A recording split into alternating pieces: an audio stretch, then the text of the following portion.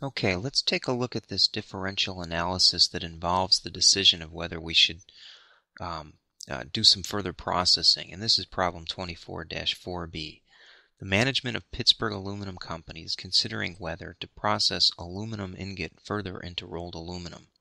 Rolled aluminum can be sold for, $1,650 per ton, and ingot can be sold without further processing for $980 per ton.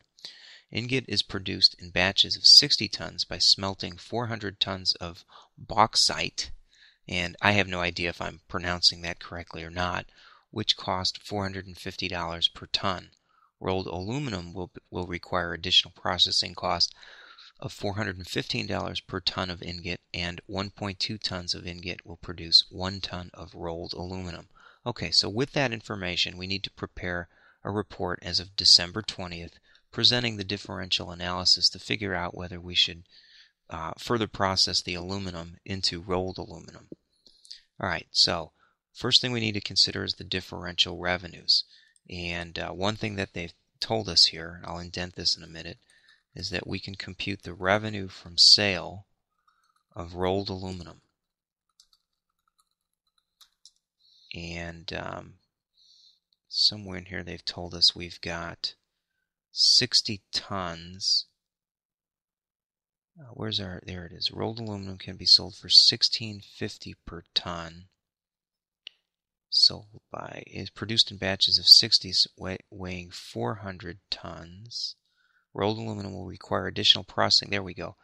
Of 415 per ton, and 1.2 tons of ingot will produce 1 ton of rolled aluminum. So what we need to do is figure out what's the revenue from the sale of rolled aluminum. And what we can do is take the 60 tons, I'm just going to use 60 here, divided by 1.2 is the tons of ingot will produce 1 roll of aluminum. So we can determine what the cost is per roll of aluminum, and we do it in 60-ton batches. Once we have that, we multiply it times the cost, which is $16.50 per ton. Okay, now I'll move that out of the way. You can see my formula to the left of the mouse here, or you can look up here.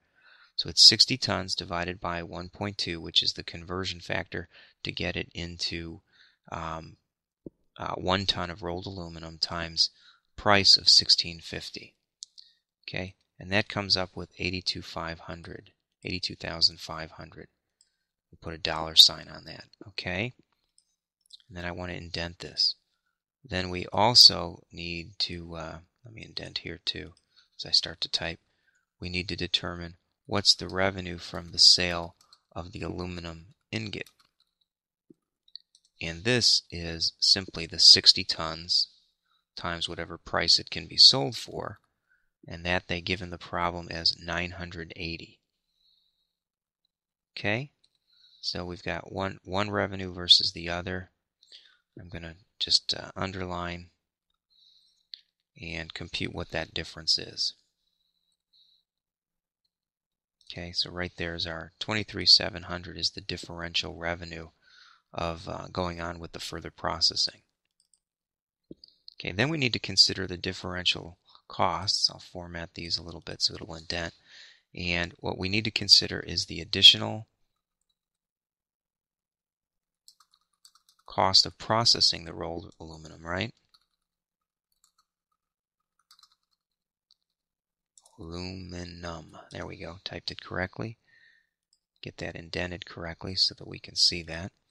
And that incremental cost will be equal to the 60 tons times, I think they told us 415. Yeah, 415 per ton to further process. So we've got a cost of 24,900. And really, I'm just going to put this right here because that's enough for us to calculate the differential gain or loss. So I'm going to say differential gain, put parentheses if it's negative, or loss from further processing aluminum ingot, right, per batch. This is all done on a batch basis. So we underline this, and obviously you can see we're in a loss position. We have an increased revenue of $23.7, but increased processing cost of $24.9. So what we're looking at is an extra $1,200 loss per batch. And so what that tells us is how we answer number 2, which is they shouldn't further process aluminum because doing so just increases their costs at a greater rate than it increases their revenue. So profits would decrease overall by $1,200. So instead, they're better off not processing and just selling the aluminum ingot just as it is. And that's all that's required on this problem. Thanks, everyone.